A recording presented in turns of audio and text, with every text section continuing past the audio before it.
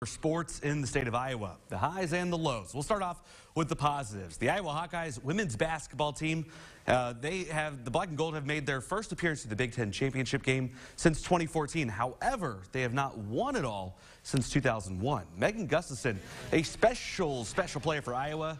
She's special enough to wield her team to victory. Iowa up 1 in the third. Gustafson gets the rebound and puts it back in, pushes the lead out to 3. The Terps cut it back down to 1. This shot from Olivia Owens, but they bust their coverage on defense.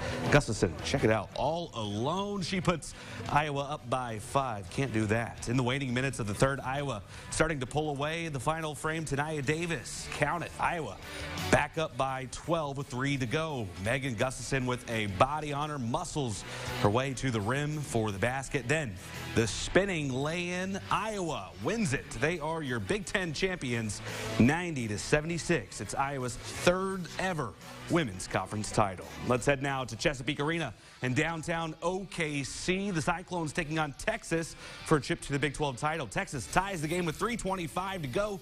Destiny Littleton coming up big, 64 all.